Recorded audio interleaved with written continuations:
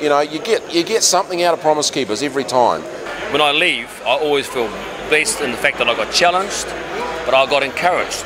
The challenge is never without encouragement, and I get encouraged by seeing a large number of men together worshipping God. It lets me know that I'm not alone in this. They get freedom in worship for the first time because the songs are in the right key and at the right pitch, you know, which is hard for a lot of guys in churches where worship's led by women.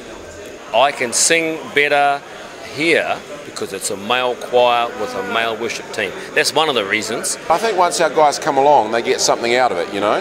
And I'm just talking to one of my guys now, and he's really enjoying it, you know. Next year, my son's champing at the bit to come because he'll be old enough to come to transition, which is fantastic. You need to get here, get challenged, get blessed, and get encouraged.